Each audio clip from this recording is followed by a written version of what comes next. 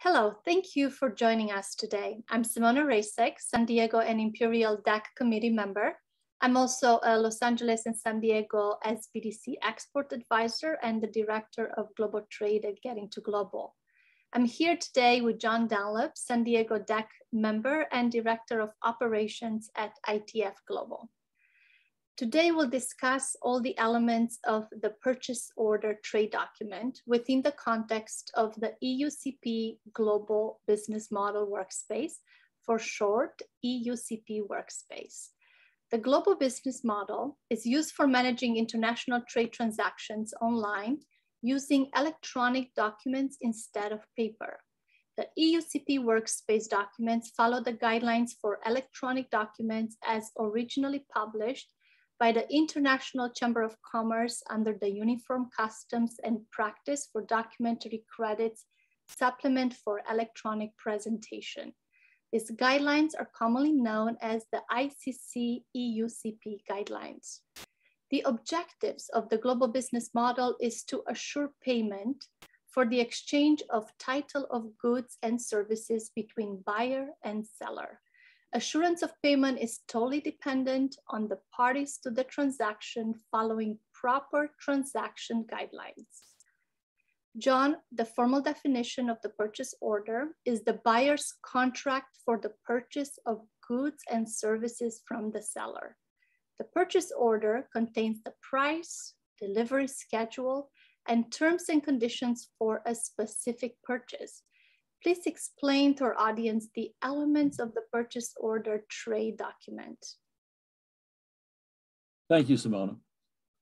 The purchase order is a buyer task. The purchase order is often misunderstood as only providing the purchase price, quantities, delivery schedule, and terms of sale. This ignores the full 38 plus data elements that must be defined in an international transaction. The idea that a payment can be guaranteed by a third party, such as a bank or insurance company, is a myth. The buyer is responsible for payment. The purchase order template contains a checklist of the data elements that need to be defined to effect assurance of payment and title transfer. So the purchase order is the foundation for the trade transaction. Let's learn how a buyer's purchase order leads to a successful transaction. On this slide, we have the purchase order template that you can download from the EUCP GBM workspace. As you can see, the purchase order information falls into three categories: transaction information at the top, followed by logistics information, and ending with trade finance information. John, please walk us through the transaction information part of the purchase order. The transaction information defines who the buyer and seller are, what the seller wants to buy, and how he wants to pay for it. The following are the transaction elements from the Global Business Model Checklist. Transaction items 1 and 2. The buyer and seller's name and address. Companies have different names and addresses for different purposes: mailing addresses, registration addresses, warehouse addresses, bank account name, branch address, et cetera, et cetera. The names on the purchase order should reflect the name and address of their company that is associated with its bank relationship. This will become important later when the seller invoices the buyer for goods and services and their respective banks need exact wire instructions. It's important to note in the digital world to always add the contact's name, email address, and telephone number. Let's move to the description. Transaction items 3 and 4. General description, detailed description, and/or specifications. The purchase order has 2 descriptions for the goods and services it wishes to purchase: a general description and a more detailed description with specifications, quantities, and unit prices. The general description needs to be a generic description of the goods and not contain unit prices or quantities. The information contained in the general description will be used to complete the transport documents. Long, complex descriptions often do not fit into the space allowed in a carrier's waybill template, forcing discrepancies. Purchase orders are not required to be part of a negotiable document set and will not be examined. So John, it's important to note that the purchase order is not required to be part of a negotiable document set because it does not reflect what was actually shipped. However, it is an important trade document to the buyer and seller because it is considered the contract of sale. Let's move to the price next. Transaction item 5, price per unit and currency. Price and quantity and/or lot sizes should be specified in the purchase order. Normally, larger quantities and lot sizes provide for smaller unit prices. Transaction item 6, mode of transportation, sea, air, rail, truck, or courier. The UCP recognizes 5 modes of transportation: sea, air, rail, truck, and courier. Each mode of transportation has its own transport contract for carriage data elements. However, only the ocean bill of lading is an international title document, and the consignee is the owner of the goods it conveys. Title can be transferred by the consignee by endorsing the ocean bill of lading to a different consignee. It is important to note that consigned ocean bills of lading are not freely negotiable documents. Only non-consigned bills are freely negotiable. Consigned bills of lading are acceptable as electronic records under the ICC e-rules. Let's make sure our audience understands what happens when air, rail, truck, or courier modes of transportations are being used instead of the sea. In those situations, the transport documents are consigned to the recipient, so they are not negotiable. The ocean bill of lading is the only transport document that could be negotiable. Let's move to packing now. Transaction item 7, packaging, bulk, container, or oversized deck cargo. This item refers to the description of the packaging in bulk, container, or oversized deck cargo. Bulk can further be defined in the size of the ship, loose, or bag size. Transaction item number 8, Incoterms. Incoterms are referred to as international commercial terms. They are a set of rules published by the International Chamber of Commerce. All international purchases will be processed on an agreed Incoterm to define which party incurs costs and risks. Incoterms will be clearly stated on relevant shipping documents. Since the Incoterms define which party incurs costs and risk, it is important that we understand the Incoterms in order to negotiate a transaction. Make sure to discuss them with your freight forwarder. The most current ones as of today are the Incoterms 2020. You always have to note the location after the Incoterm and Incoterm 2020 reference. Note there are a few changes from 210 to 220. You can find definitions of each of these Incoterms in the EUCP GBN Workspace. The highlighted changes from 2010 to 2020 as listed on this slide are that DAT is now DPU and FCA now allows for bills of lading to be issued after loading. Let's move to the purchase order logistics information now, John. Purchase order logistics information is dependent on the Incoterm selected for the transaction. The buyer or seller's freight forwarder should be brought into the process as early as possible. The Incoterm defines whether the buyer or seller selects the company to handle the logistics. Freight forwarders are unsung heroes in international trade. They provide many functions besides providing freight rates and recommending a carrier. They also advise which documents and/or certifications are required to import into the country of destination, arrange for container drop-off and pickup, and usually broker custom charges, to name a few. John, let's go through each of the items under the logistics information checklist.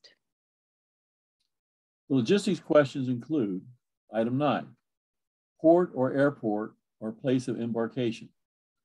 The port, airport, or place of embarkation is contained in the Incoterm and must be specified. Item 10, port or airport or place of debarkation. The port, airport, or place of debarkation is contained in the Incoterm and must be specified. Logistics company for the seller and buyer. The logistics company and/or freight forwarder is selected by the buyer or seller, depending on the Incoterm selected for the transaction. For example, FOB, freight on board, will be selected by the buyer. CIF, cost, insurance, and freight, will be selected by the seller. Transport documents required. The transport documents are used for many trade functions to include contract for carriage, title transfer, seller payment, assessment of port fees, and customs clearance, to name the most important. All 175 plus trading companies have different local laws requiring different documents for importing into their country. John, I have another note to make. That the transport documents have in common minimum requirements to show: one, evidence of movement, the transportation document, bill of lading or airway bill, evidence of value, the invoice, evidence of content, the packing list, evidence of quality, the beneficiary or third-party inspection certificate. And additional documents that may be required would be certificate of origin, or fumigation, SGS inspection, export license. Let's continue now to the rest of the logistics items. Item number 13, partial shipments allowed or not allowed. Partial shipment simply means there is going to be more than one contract for carriage or waybill that makes up the total shipment. This is important because a total shipment under the UCP assumes the value and or quantity of units is within 5% of the value of the purchase order. The 5% can be increased or decreased with a mutual agreement between the buyer and seller. Item 14, transshipment allowed or not allowed. Transshipment allows for more than one mode of transportation involved to the final destination, specified by the Incoterm. Many countries do not have a port for embarkation, so the destination is inland and not to a port. Item 15, delivery schedule. The planned delivery schedule or availability of the goods. It is common to state the delivery schedule as 30 days ARO or after receipt of order. Item 16, quality specifications required. Many goods, such as commodities, require the actual specifications of the goods shipped. Thank you, John, for explaining all the logistics items of the purchase order. Now we are moving to the fun part, the trade finance information. Let's go to the next slide. Transaction payment method. The trade finance terms and conditions are dependent on the payment method selected for the transaction. In reality, there are fundamentally only two methods of payment: credit or collection. All payment methods are either a credit or a collection. John, please walk us through the payment method. A credit means 100% of the transaction value is held by a third party and is available with an escrow services company with documents when documents are presented and negotiated. Today, most escrow services are provided by an international bank. A collection means the transaction funds are available with the applicant, who is usually the buyer, when documents are presented and negotiated. Advance payment and open account are actually collections. Advance payment is a collection transaction with 100% deposit. Open account is a collection transaction with payment after delivery and title transfer. Both advance payment and open account is a collection of funds from the buyer. Quick note, a credit means 110% of the transaction value, correct? Correct. So we have two methods of payment, credit or collection, but we have three trade finance facilities. One, a documentary trade payment, short DTP, which is a collection, a documentary trade credit, DTC, which is credit, and a documentary letter of credit, DLC, which is also credit. One of these three payments instruments may be selected to support the buyer's purchase order. Let's walk through each trade finance facility, John. The documentary trade payment is a direct collection managed under ICC UCP 600 and EUCP guidelines instead of URC 522 and EURC guidelines. URC stands for Uniform Rules of Collection. Transport documents are presented, examined, and negotiated in electronic format. The buyer is given access to view the documents before payment. After payment, the buyer is given access to download and print the document set, which would include the bill of lading, invoice, packing list, certificate of origin, insurance certificate, SGS inspection, fumigation, and cynosanitary certificates. The paper original documents are sent by a courier to the buyer for customs clearance. 172 of the 175 countries still require hard copy documents for ocean customs clearance. Air shipments usually can be cleared with PDF copies. So let's take a note of this. The DTP, the documentary trade payment, is the future of trade transactions. According to the 2018 ICC survey, 92% of all transactions globally can be managed as a documentary trade payment instrument using ICC e-rules. Next, let's move to the credit facilities, the documentary trade credit, DTC, and the documentary letter of credit, DLC. The documentary trade credit is an alternative trade finance substitute for a commercial bank issued international documentary letter of credit. The documentary trade credit is issued and negotiated by a private company, like a fintech, instead of a commercial bank. The funds used to support a documentary trade credit are housed with an international escrow company instead of a commercial bank. The documentary requirements and rules for reimbursement conveyed by a documentary trade credit are similar to a bank-issued letter of credit under the UCP. Documentary trade credit offers similar functionality for usance, assignment of proceeds, and transfer. The documentary trade credit is issued for self-liquidating trade transactions and not for standby credits. The funds supporting the documentary trade credit in escrow are used to buy the exporter's bill of lading, invoice, packing list, and supporting documents. Documentary trade credit negotiation is done using electronic documents in PDF instead of couriered hard copies required by commercial banks. The documentary letter of credit, DLC. A traditional documentary letter of credit can be issued by a commercial bank under ICC e-rules as of 1 July 2019. These guidelines allow for the electronic presentation of the negotiable document set of transport documents under International Chamber of Commerce Uniform Customs and Practice for Documentary Credits, UCP 600, supplement for electronic presentation. In effect, EUCP version 2.0, in effect 1 July 2019.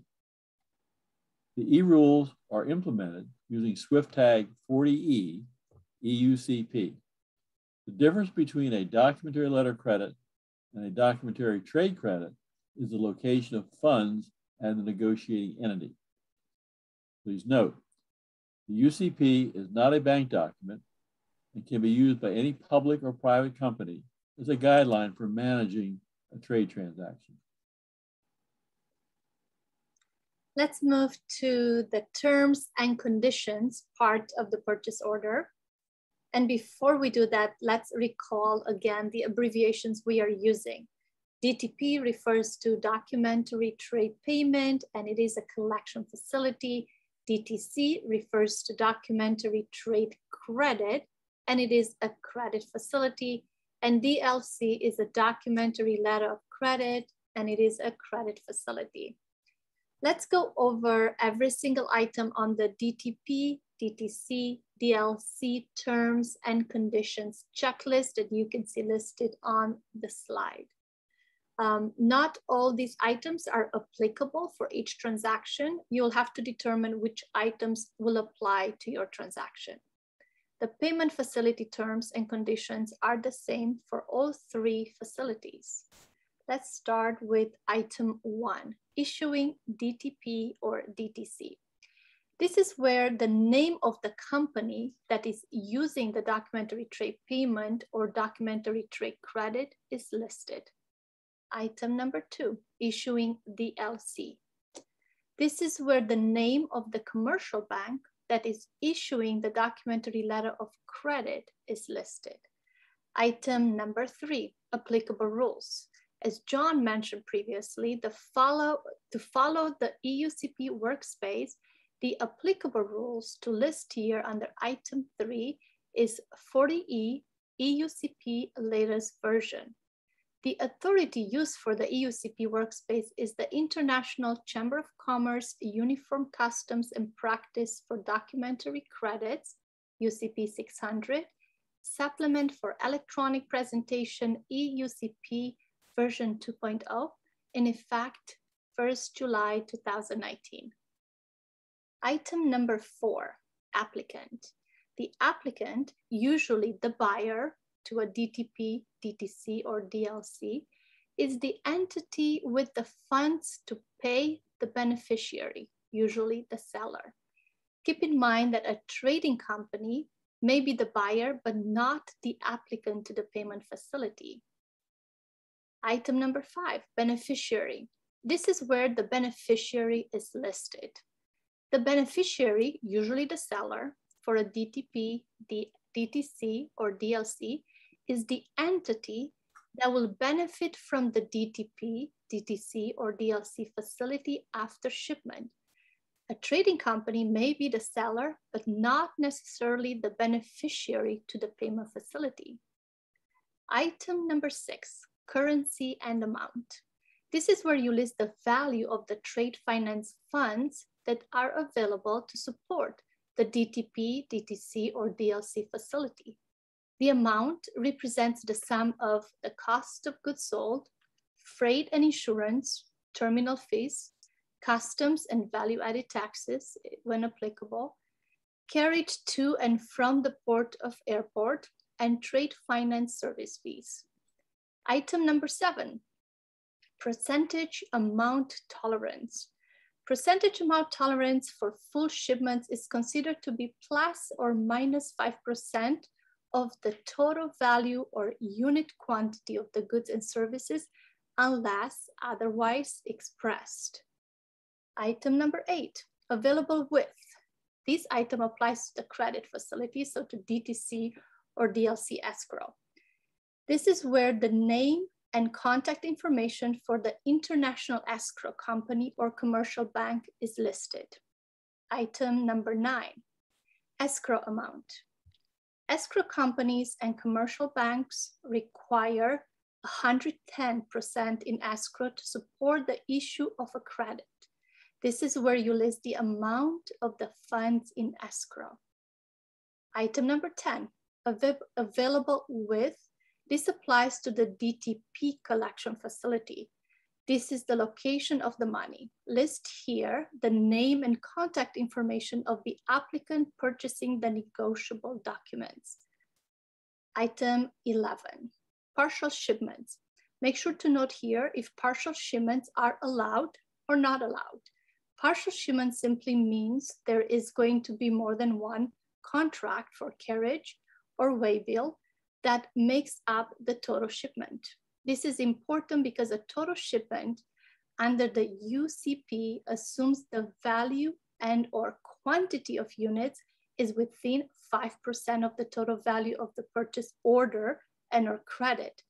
The 5% can be increased or decreased with a mutual agreement between buyer and seller. Item 12, transshipments. Make sure to note here if transshipments are allowed or not allowed. Transshipments allow for more than one mode of transport involved to the final destination specified by the Incoterm. Many countries do not have a port of embarkation, so the destination is inland and not to a port. Item number 13, drafts payable. Note here if the drafts are paid at site or certain days after. Make sure to define the date here. At site means when the transport documents called for are presented. Drafts can be used since days after a specified date, usually the bill of lading shipping date.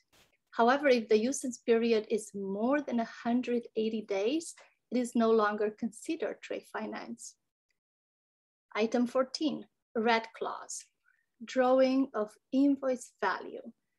The red clause amount, if applicable, is for funds allowed to be disbursed to the seller before shipment of the goods and services by presenting an invoice without transport documents, often used as a deposit. Many countries limit the amount of a red clause to 25% value of credit. Item number 15, we're about halfway through the page.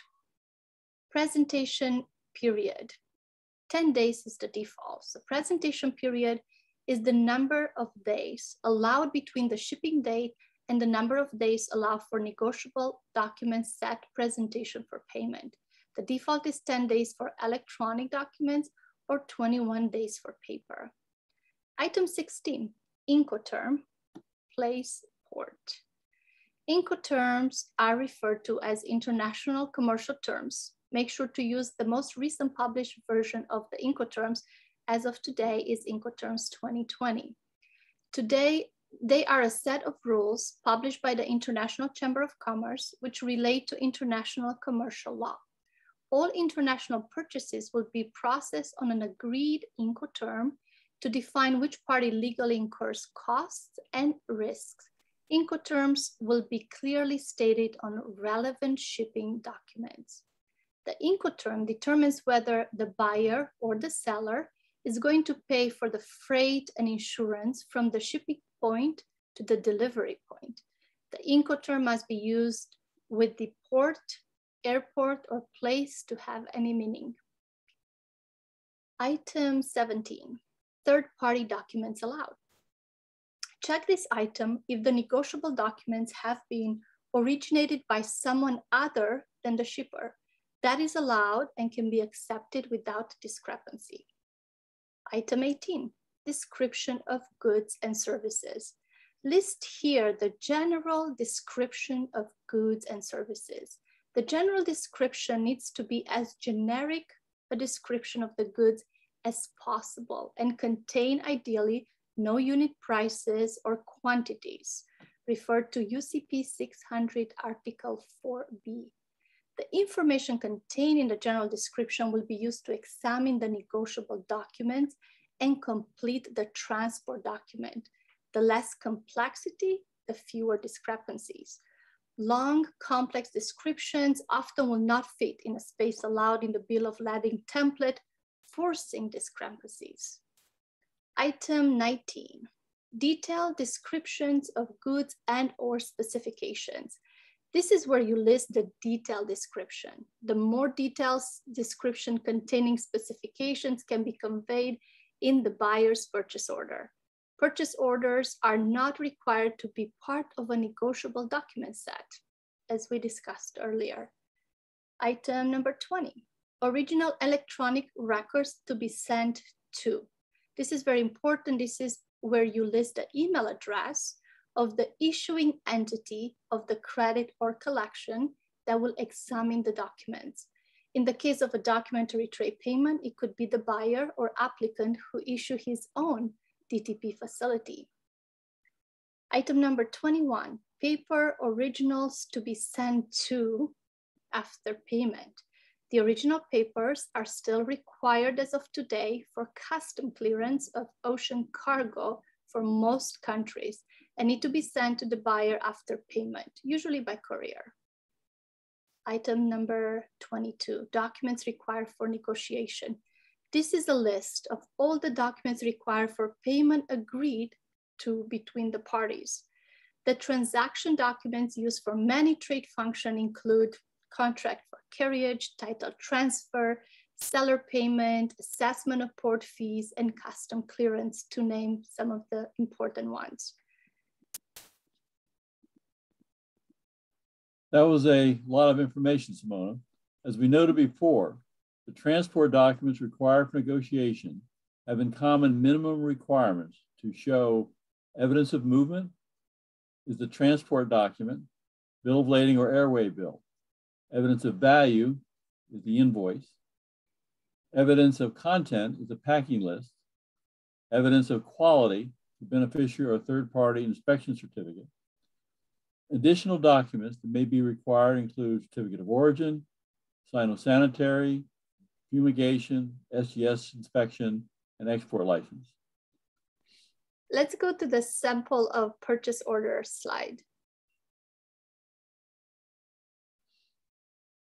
This is a sample of a purchase order. You all have access to this document on the EUCP Workspace.